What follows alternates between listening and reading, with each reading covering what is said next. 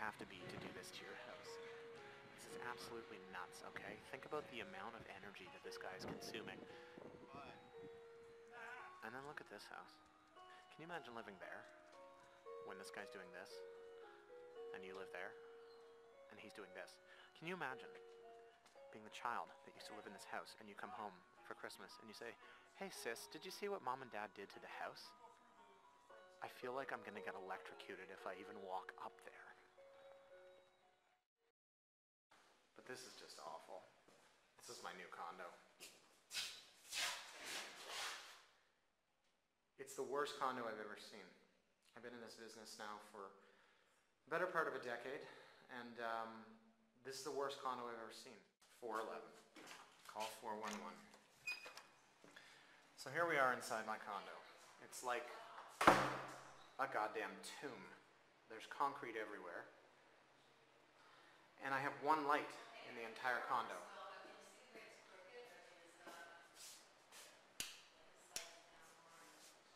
Well, okay, if you count that one, right by the door. In my lovely bathroom. In all its glory. Check out the craftsmanship here. This is the laundry room. Check that out. Does that look even to you? On this side, you've got about 1.5 inches here. And on this side, you've got about 1/4 of an inch. And this should be flush against here. I mean, it just is such awful, awful craftsmanship. So pointing out the positives, great cupboard space on this goddamn door that won't open. Gotta love exposed concrete. Oh yeah, that just tickles me the right way. Yeah, so can we fit a kitchen, a living, and a bathroom in 300 square feet? I sure hope so. So let's do this, okay? Let's take a kitchen wall on this side. And what I'm going to do is I'm going to take this table here, okay? Bear with me. And I'm going to move it against this wall and push it right into the corner. So what this is going to be is a good representation of the counter space, the cupboards, and I know that this is a little bit wider, but don't forget, you're swinging open your stove and you're swinging open your dishwasher.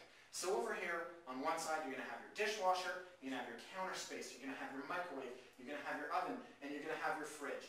And all of these things are going to be tiny, teeny little miniatures, because that's what you get when you buy a smaller condo. Everything's like munchkin size. Like you open up your tiny little dishwasher and you put in your one little plate, okay? Go out to a park or something and take a measuring tape and square out 300 square feet and see what it's like. Here I have a cake. You can buy this cake for $5. You can have this cake right now. You can be eating it in several seconds. Here I have cake mix. You can buy this cake mix for $5. You can take this cake mix home with you. You can go and get out a bowl, and get out some spoons, and get out some eggs and some water, and you can put it in a pan, and you can bake it. And you can wait a couple hours, and then in a couple hours, you can have cake. So, let's review. You can have this cake for $5 right now. You can be enjoying it in seconds. Or you can spend 3 hours baking a cake. If you ask me, the parallels to the pre-construction industry are obvious. In pre-construction, right now, where the prices are level with resale, you can buy your condo and you can be moved in within 30 days. Or, for the exact same price, because prices have become level, don't kid yourself, you can buy a pre-construction condo.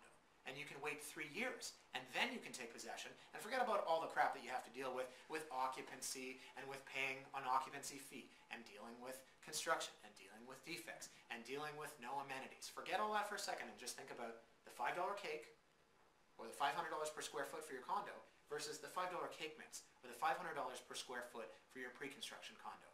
Ladies and gentlemen, it no longer makes any sense, and I have been saying this for so long, but maybe unless I talk in cake terms, people aren't listening.